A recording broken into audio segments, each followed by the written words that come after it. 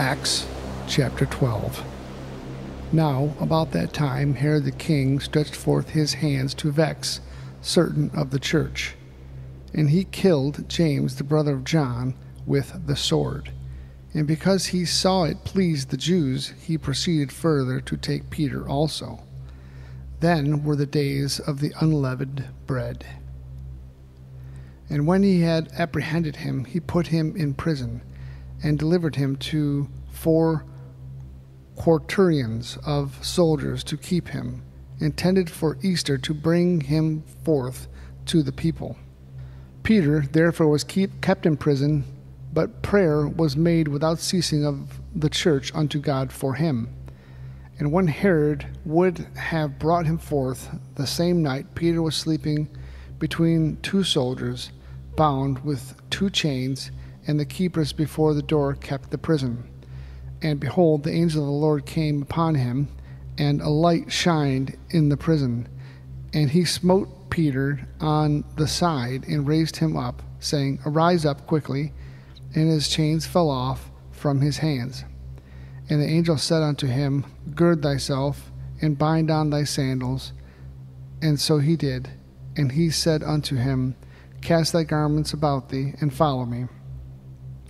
And he went out and followed him, and wist not that it was true which was done by the angel, but thought he saw a vision. When they were past the first and second ward, they came unto the iron gate that led unto the city, which opened to them of his own accord. And they went out, and passed on through one street, and with forth the angel departed from him. And when Peter was come to himself, he said, Now I know of a surety that the Lord has sent his angel, and hath delivered me out of the hand of Herod, and from all the expectations of the people of the Jews. And when he had considered the thing, he came to the house of Mary, the mother of John, whose surname was Mark, where many were gathered together praying. And as Peter knocked on the door of the gate, a damsel came to hearken, named Rhoda. And when she knew Peter's voice, she opened not the gate for gladness, but ran in and told how Peter stood before the gate. And they said unto her, Thou art mad. But she constantly affirmed that it was even so. Then said they, It is his angel.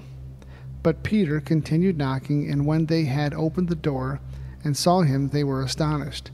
But he beckoned unto them with the hand to hold their peace, declaring unto them how the Lord had brought him out of the prison. And he said, Go show these things unto James and to the brethren. And he departed and went into another place.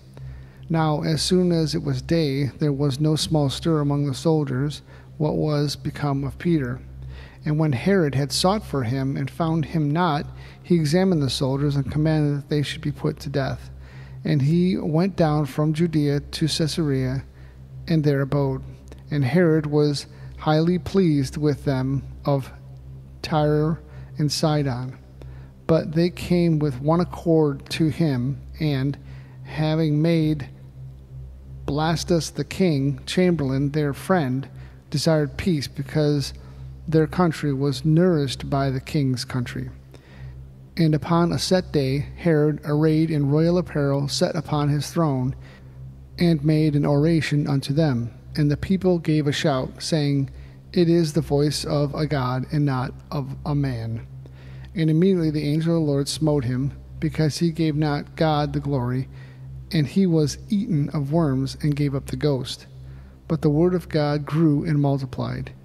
And Barnabas and Saul returned from Jerusalem, when they had fulfilled their ministry, and took with them John, whose surname was Mark.